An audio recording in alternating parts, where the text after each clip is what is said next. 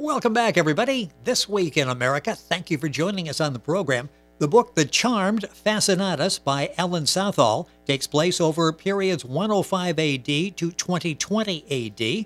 The story of a gold piece, a bracelet of exceptional quality that is meant to be worn, not to be worn on a wrist. The charm was formed in a workshop in Deva, now Chester in England, in Roman times. The book was inspired by Allen's experiences and tales during his 35 years in sales for a world leader in supply of safety and survival equipment, traveling to 23 countries, visiting more than 80 cities. He retired in 2005, now spending time with his family members, struggling to learn Italian and piano. The Charmed Fascinatus by Ellen Southall, coming to us from the UK, our guest on today's This Week in America. Ellen, welcome to the program. It's great to have you with us. It's nice to be here, Rick. Good to talk to you. It is a really fascinating story, and I want to go back and sort of set the groundwork for this. I said the story sort of came out of tales as you were traveling around doing sales work for a number of years. What, did you just start hearing tales and decided this would be a great story to tell? How did this all come about? Well, I suppose it started in the late 70s when I was allowed to travel overseas. My boss was a bit reluctant to let anyone else go. He would prefer to go himself, but I volunteered and I was keen to go. So I was quite young when I started. And as I traveled around, as anyone will travel around this little globe of ours, things happen. And so many little events happened and I heard stories. So I used to log these. Of course, I did visit reports after each trip, but I logged in a diary some of the events that I thought were very interesting. And it was when I retired in 2005, I decided that I should put some of these to print. And my colleagues at work were urging me to do this also because they wouldn't believe some of the stories I had when I came back. And then what inspired to really start the book was an event with my then girlfriend in Chester, Deva, where we found a bracelet on a pavement, and that bracelet happened to have a faulty clasp, as we found later, because after she wore it, when we got back to the car, it had disappeared. And then that really took me onto my journey to write the story. And what a journey. I did not realize this is somewhat autobiographical, that you actually were part of this. And let's go back and lay the groundwork for this without giving away too much. I mentioned this goes back a number of years. 105 AD. Yes. You've got a goldsmith. You've got wealthy. Is it? I'll let you say these names because I'm not real good. Although I had Latin in high school, that was many years ago. Legatus Crassus. Am I getting that even close?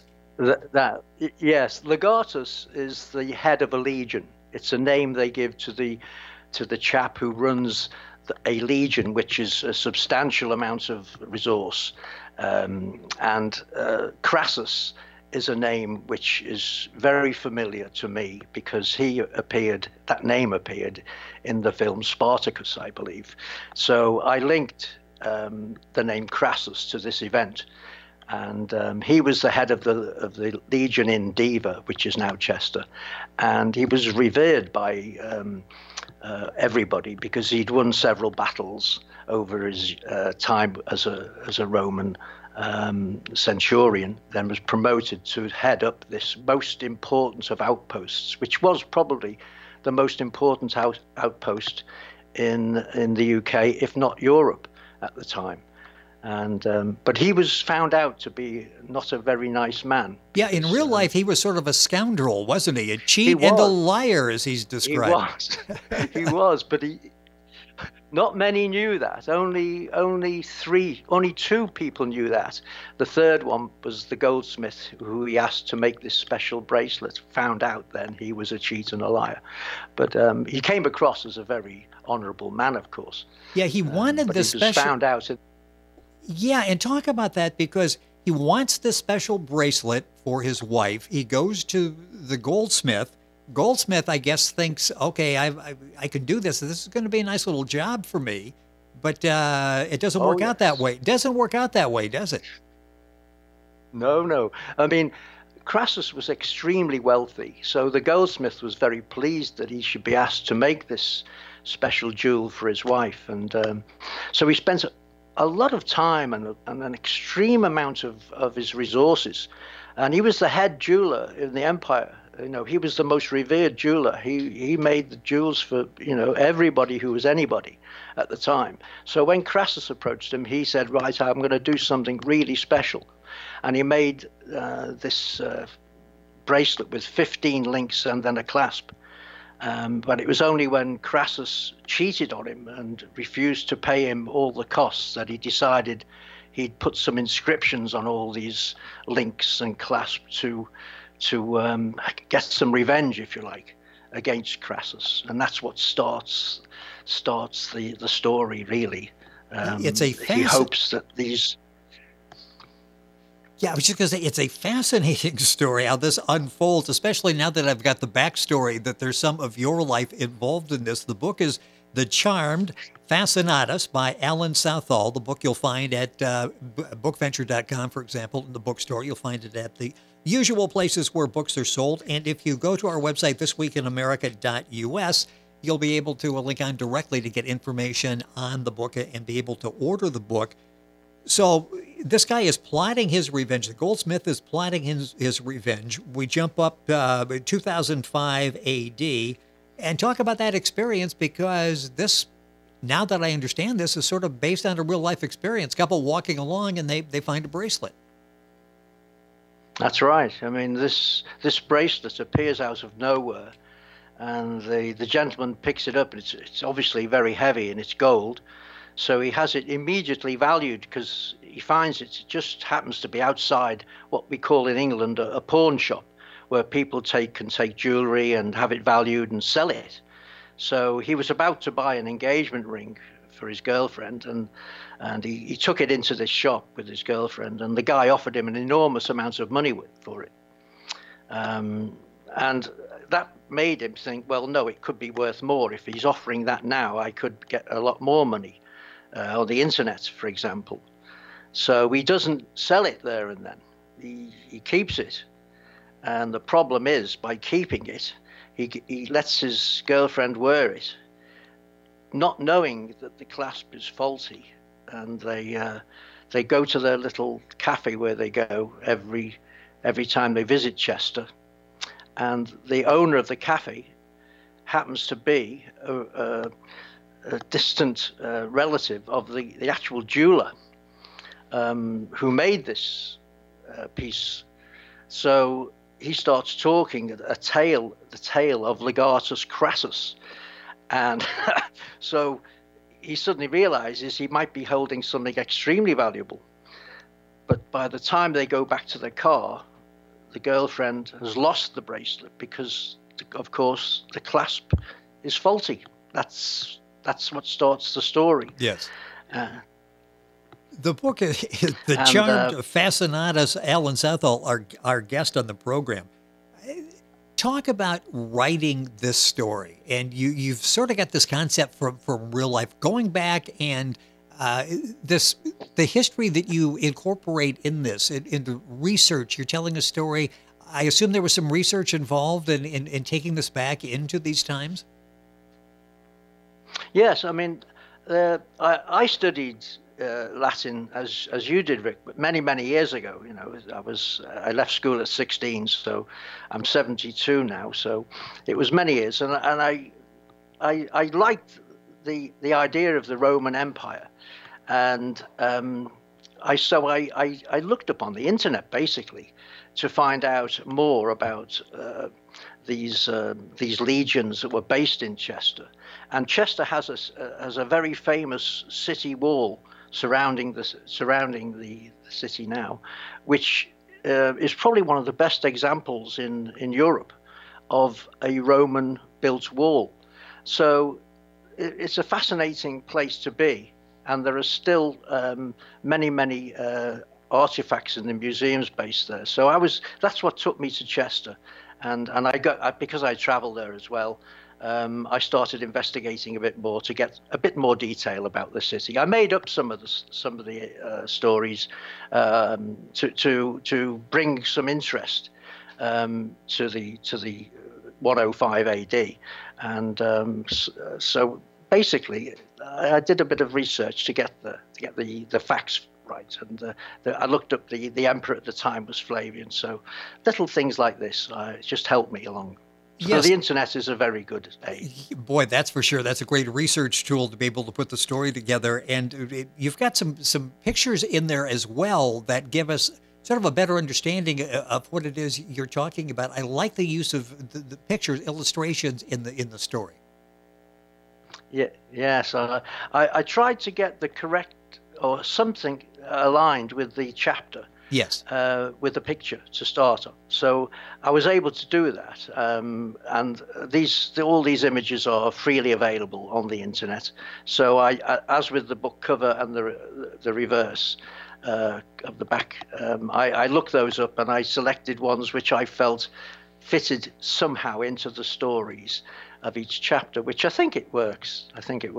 It works very nicely. The book is called The Charmed Fascinatus. Alan Southall, our guest on the program. You'll find the book available at bookventure.com. You go to our website, thisweekinamerica.us. You can link on and get information on the book.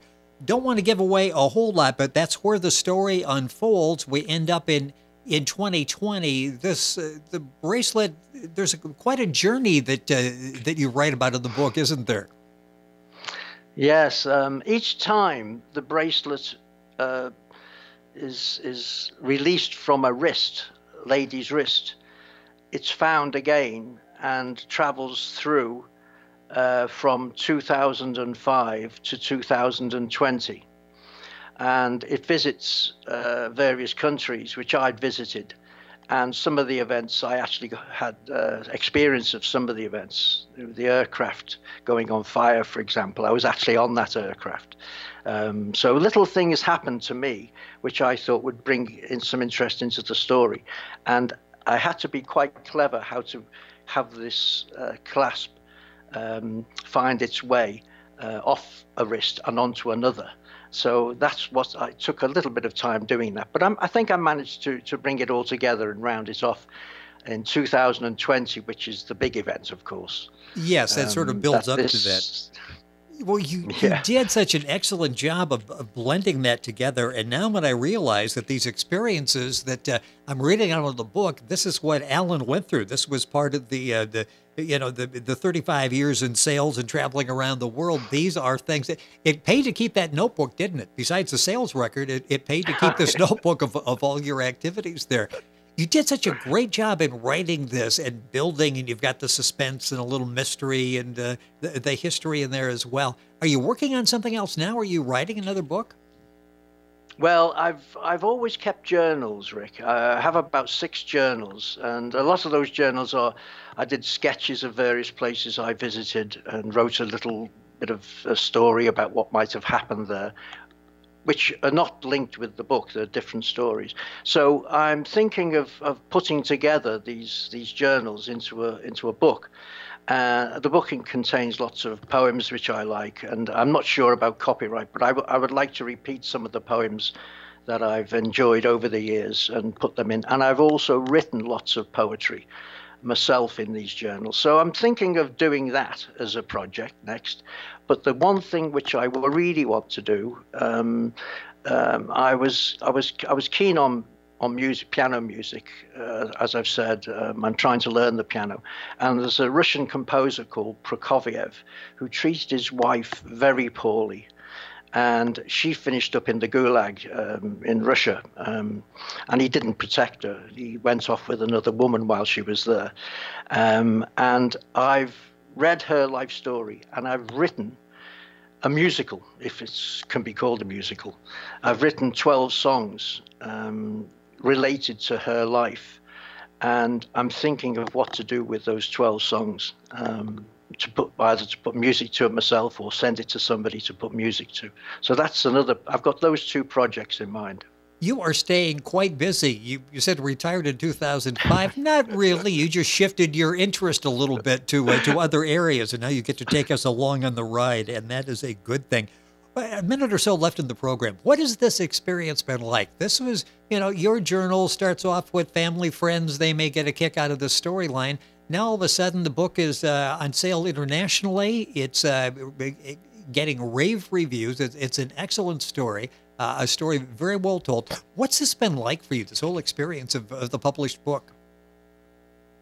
Well, it's really amazed me. As I said, I've always enjoyed writing. I won a handwriting competition when I was 11, which started me on my journey. And so I've always enjoyed writing.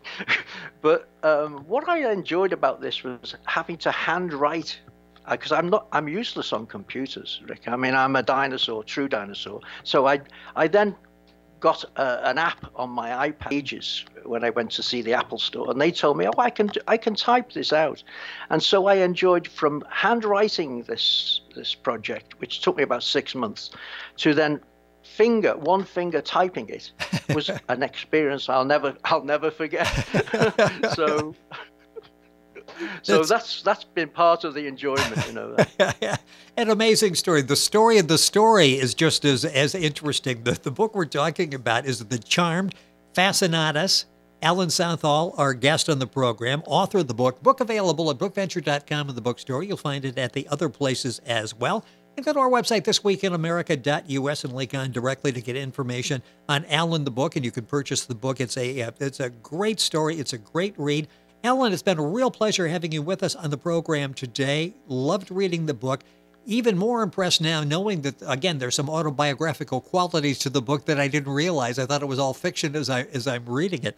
Thank you so much for being with us on the program and sharing the story. Good luck with the other projects. We'll stay in touch, and we'd love to have you back on the program. Thank you, Rick. Thank you very much for having me on your show. It has been our pleasure. Charmed Fascinatus, Alan Southall, the guest. Information available at our website, thisweekinamerica.us. And we're back after these messages.